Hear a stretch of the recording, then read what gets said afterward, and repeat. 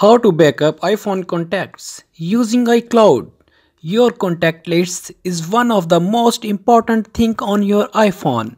By backing up your contacts, you can easily recover from a lost or broken phone or transfer your contacts to a new iPhone. You can back up your contacts using iCloud, or you can use iTunes to backup and synchronize contact on your computer. Number 1. Open the setting app on your iPhone. Select the iCloud option. Number 2. Log in your Apple ID. If you do not have an Apple ID, tap create a new Apple ID and follow the prompts. Number 3. Toggle the contacts slide on. It will be a green when enabled. This will automatically back up all of your iPhone contacts from your contacts app to your iCloud storage.